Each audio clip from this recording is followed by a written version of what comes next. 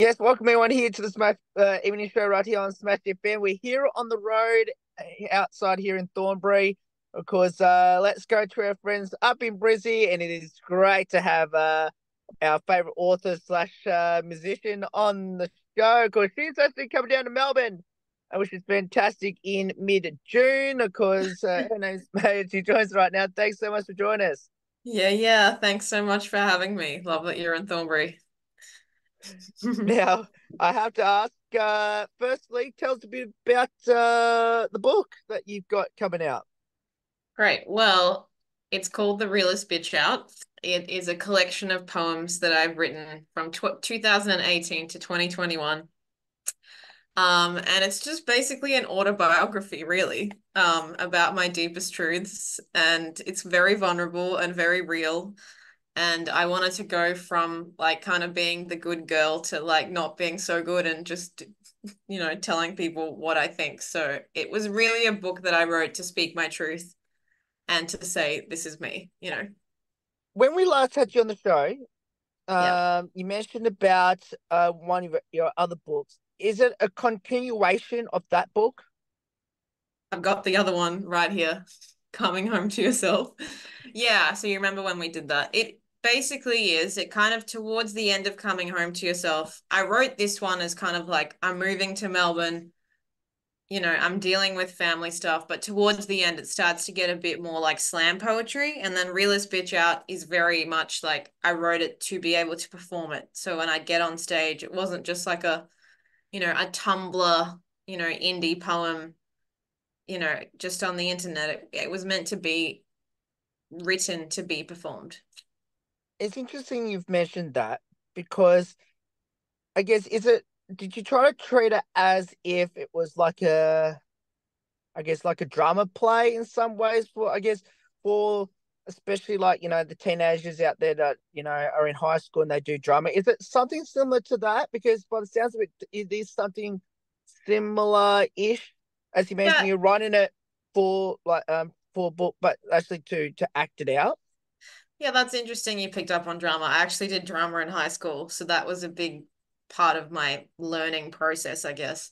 But I saw myself more as a comedian when I was writing it. Like, I wanted to make the lines like one-liners that could be like funny jokes, or like, things that would make people laugh and that were witty and that would make you think like, you hear a lot of poetry and it's just like someone's diary. And mine's like my diary too, but there had to be an element of humor or like wit or like intelligence. Like I wanted to make people think outside the box a bit and not just be, like what about this perspective and what about this? I'm always kind of playing devil's advocate in this book of like trying to show both sides. What's the reaction been like in Queensland? Yeah, pretty good. I knew you would ask me this. So I had a couple of responses. One woman said it was challenging, but I loved it. And I was like, all right, I like that. And then yeah, it's been, it's a polarizing book, so it's been up and down, but it's nice when people are like, I really love it. But if they haven't, I think that it's like very obvious too. So I don't know. I did my best. Mm. Now, of course, you're bringing that road show down here to Melbourne, coming up in June next month, which is very, very close. Yes, very soon. Tell us, and I know you've sent me the link to get tickets. Now, I'm hoping I can get there, as I was mentioning before we came on today. Um, for everyone out there, whereabouts is it now? Considering I'm in Thornbury, I'm assuming the location you're talking about is not too far away from where I am. No, it's only a suburb away in Northgate. It's happening at Open Studio on the June the 22nd, 5 to 7 p.m. So I've got Joyce Pressure opening, and then I'm going to be performing. So she'll do about 40 minutes, have a break, and then I'll do an hour and maybe a little bit longer. But I'm excited to do it at Open Studio because this is the first place that I ever like found as an open mic in Melbourne was Open Studio. I remember I caught a train and I walked up a set of stairs and you could see the CBD, like the city, and I was like, where am I? Like this is really cool, but I was lost. And I walked into this little like French cafe and that was Open Studio. and this girl read a poem, like she read her poetry, and I was like, this is great. And I spoke to her afterwards because my goal was to be able to write my own poetry. Like that's really why I'd moved, was like to be able to speak my truth. And yeah, and then she told me she'd written these poems and she was like, just start writing and it'll come out. So I just went, okay, I'm just gonna write. And I just had these tiny little poems, and that's what Coming Home to Yourself became. But she was like, "Oh, I don't really want to capitalize it off it. I just want to write poems." And I was like, "I'm gonna capitalize off it. I want to make it into something tangible." I mean, not that there's that much money in poetry, but I wanted to have a book where I could like have something physical, like so that if I look back, that there's a legacy, that if I read it, that like I can remember the things I went through. And like that's what my art really is just like a legacy to remember like I lived my life and I lived it to the fullest. You mentioned about obviously it's their open studio, which when you mentioned to me, I actually thought I was like, oh, it must be a studio in Norco, which I don't know anything about. But now you just explain what it is and where it is. So I You've remembered completely it now?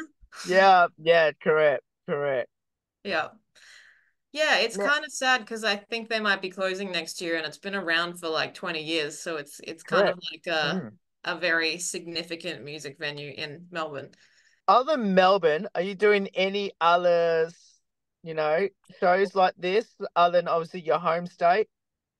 Yeah, so I already did the home stuff. I did Brisbane and Sunny Coast and I did Gold Coast. But I am doing another show on the 23rd, the day after, near Bendigo, like in Heathcote, Cornella, at Shiraz Republic at 2 o'clock. So that's just a free show outside. Um, yeah, I played there like 3 years ago, so it was really nice and just chill vibes, chill country vibes. So that's the day after the 23rd, Shiraz Republic. How's the reactions been like for that? For Bendigo or for the or all of it? For both. Yeah, good. A lot of my friends and fans are really excited to see me, so I feel good about that. Like everyone's pretty keen. I'm keen. I've just been prepping for it a lot, so yeah, it's exciting. I'm also, this is very unrelated, but I can't wait to go to my favorite restaurant, Pizza Faro. They just expanded and made another another chain in Mooney Ponds, and I'm like, I'm your biggest fan. Let me run your marketing program. Like, I love you guys. Yeah. So I'm really looking forward to the food. Uh, Now I know I ask this every year I've had you on the show since you moved back to Okay. Brisbane. Are you coming back to Melbourne to live at least? No, I know the reason I asked this because you did move to Melbourne from Yeah. Brizzy, and when Yeah. I had you on the show the very first time, obviously you wanted to stay, but obviously with COVID and all that sort of jazz, that didn't happen. But is that something you want to do down the track? Considering we all missed you down here. Are you just predicting the future, Will, every time? I feel like you're a good future predictor. I mean, I've been considering it again, so you must be reading my mind or channeling something, you're tapping in with your psychic abilities. Like, but we'll see. I don't know. It depends. It depends how I go financially up here. I mean, I came up to study as well, and I've done a lot of study with kinesiology and just like the natural therapy stuff. So I'm kind of reaching the end of that. So we'll see. We'll see how I go. But I've got like healers and mentors to learn from up here. So I kind of just go where I'm led.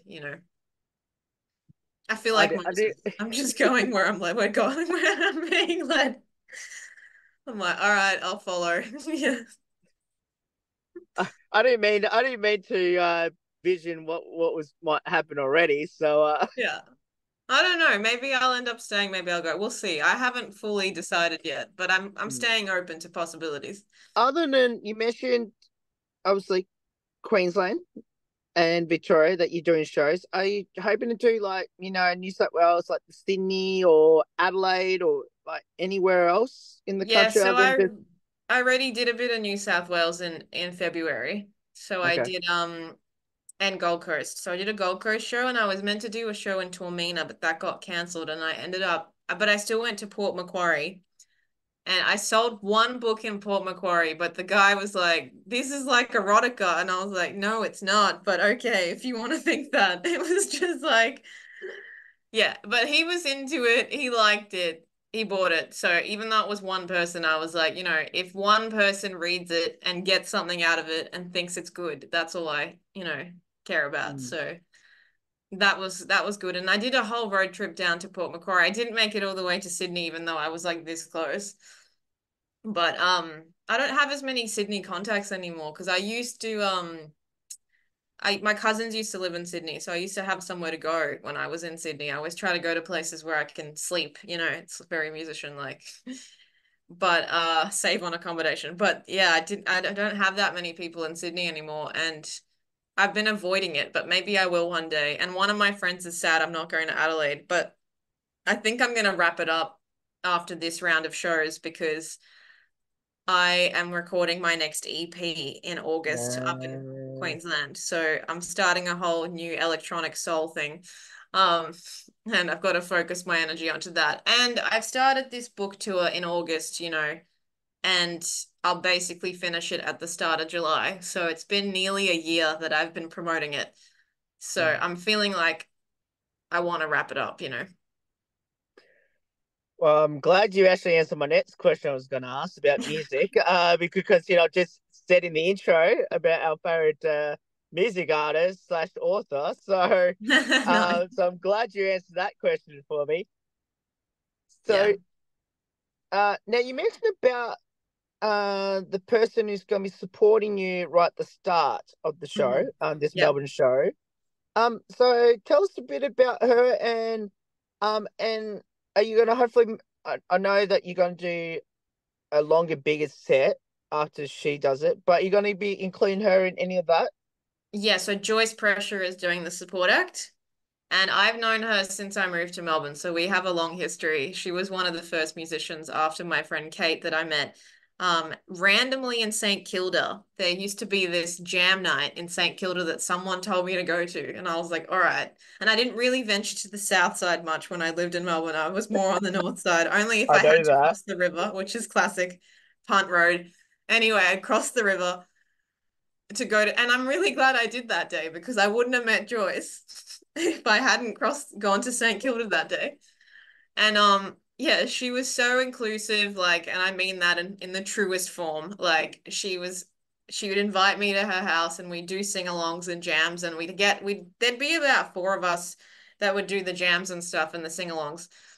But we all kind of supported each other, like Tracy and Jess and me and Joyce, and it was like a really good community. And then Joyce and I did a really cool show once together for my Still Bleeding tour. So the first EP I put out in Melbourne, which was really my second EP, I did at Wesleyan, and we did a Ballarat show. This is a really funny story. And we drove to Ballarat and it was in Babushka Bar, which isn't a bar anymore, but at the time it was so funny. There was a dog that would bark throughout our set when we'd finished. So when the audience would clap, the dog would bark, and we were like, "This is."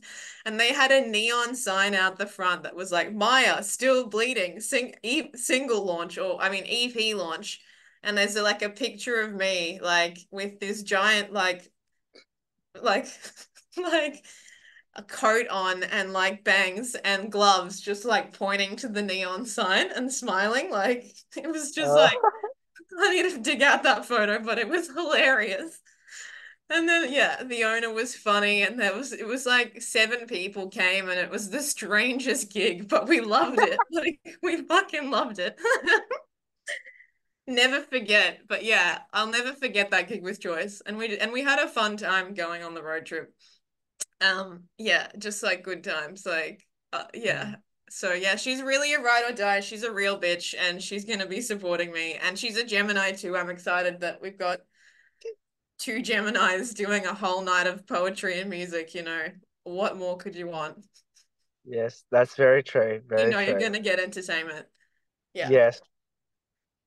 So, okay, you mentioned that you're doing an EP coming up very soon, Yes. recording one in August. Yes.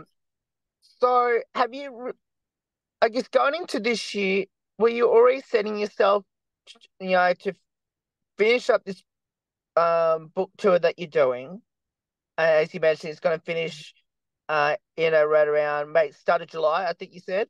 Yeah. Um, and then you're going on to music. Was this all planned? Was that something you wanted to do at the start of the year? And have you decided on what you want to do like in the future? Are you hoping to do like something similar like this, like do half music, half book?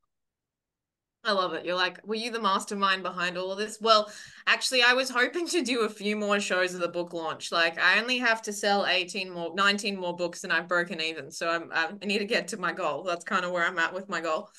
But I thought I would do more shows. I was hoping to maybe do more in Yakandanda, Albury, that area, like Okay. North Victoria, but it's quite expensive to book flights there, and I feel like I'm going to have to skip it this time because I'm getting ready for the to record. So I'm kind of just feeling like this will be good, like the closing of the book launch, and I've nearly said everything I have to say. But to answer your question, I mean, this book took me 4 years to write. This is 4 years worth of work. Like, so I don't think I'll be writing a book anytime soon again. Like, I'm going to need another 4 years worth of life experience to write more. Because, like, writing a book, you have to live your life. There's a lot of living, involved. But my next plan really is to get this EP out and then do a tour. So the next EP is called Decided on Me. It's about loyalty. It's a very revenge Scorpio album, and I'm excited to do like the producer I've got really gets it. So I think it'll be really good once we record that. And then I'm hoping to just I don't know if I'm going to make like a physical copy of this one. I just want to focus on digital for the EP. But Mm. after that, I'm hoping to record an album, like another album, because I have another 15 songs in my catalog. I've got a lot of music. So I'm just doing it one step at a time, but the next step is really record the songs and then maybe I'll do a single launch if I can this year, just like squeeze one more in towards the end of the year. But if not, I mean, I hope so. I hope I get like at least one single out this year, even if it's not the whole thing. And then maybe do more next year and then start recording again. So, yeah, recording is really the next plan. Once I'm not going to put out a book until I've got something really substantial to say. So that's kind of where I'm at. But I'll never stop writing, and I'm always writing poetry in my notes. And, it's just like part of my process now. So I have to ask this then. Doing poetry and the book and music. I know most of the poetry and I guess music almost coincide to each other. Exactly. I so the books. I guess I'm going back to your first book that we had earlier in the year. Are you going to use any of that in your songs that you're going to have coming up? Well, the first one, all of these songs from the first one went into the I'll Get There album. So those are massively linked, those two. Like the poetry and the words, I literally took words from the poetry and made it into songs. But with The Realest Bitch, it's more like, it's not as, there are some actually, I don't know if there are any passages in the new stuff. I kind of wrote the next EP in COVID in 2020, and I wrote it like I think I told you this, but I wrote it as just like titles. Like I was just like, I just want to think of cool titles and then just make a thing, like Concrete Car Park. What were the other ones I had? It was like Mm, Decided on Me went into the thing, Real Friends, Conditional Love, Nice Bitch, and then the fifth one was Keep the Truth In. But like I cool. literally just wrote out names just to see like what, and then I wrote songs according to those names, which I've never done, but it really worked well. But I try to change up the process a bit because the first process was all out of poetry. The second process was just I'm gonna write titles and then make songs. So there's no really one way to create. You just do your best and roll with it. Mm. So we'll finish with these last two before I let you go. For everyone out there that should get tickets for your Melbourne show on Saturday, the 22nd of June at 5 p.m. at the Open Studio in Orchid, Yeah. how can I go about it? Obviously, we'll share that link as well. But how can I go and get it? Great. So it's on humantix.com. On my website, mayaofficialmusic.com, if you go into shows and you click on the open studio, there is a link attached to that. Also on my Instagram, Maya Official Music. the link tree links you to the show as well. So if you just use my platforms, you'll find the link. It's easier that way than trying to find the link. But Realist Bitch Out book tour also will probably get you there. We will share that as well. So, as well here on Smash FM. And finally, I've got to finish with this last one. Have you got in your book sales and that you're doing now? Um, how can I go about purchasing it other than obviously coming to actually come to your show? Yeah, Can I get it awesome. online? Yes, they can on my website as well. So myofficialmusic.com. And if you go to the shop section, it's in there. It is also on Kindle as well, but I recommend the physical copy because it feels very nice and it's it's a matte cover and feels very good. So yeah. Ah, okay. Oh, look, as I said, I'm gonna try and get there myself. Yeah. After my sporting event, or even on my way to my sporting event. But Yeah, it'd be great mate, to see you there. correct. But mate, thank you so much for reaching out to us and especially giving up some of your time tonight to join us. Can't wait to see you down here in Melbourne again in mid-June and especially to support him and what you do like I've done the last couple of seasons, last couple of years, especially with your music and obviously now with your book. Yeah, thank you so much for supporting me. I was going through the years and it's been about 3 years since we did the last one, so I really appreciate it. No worries. So that's May, they're joining us. They're talking about her new book.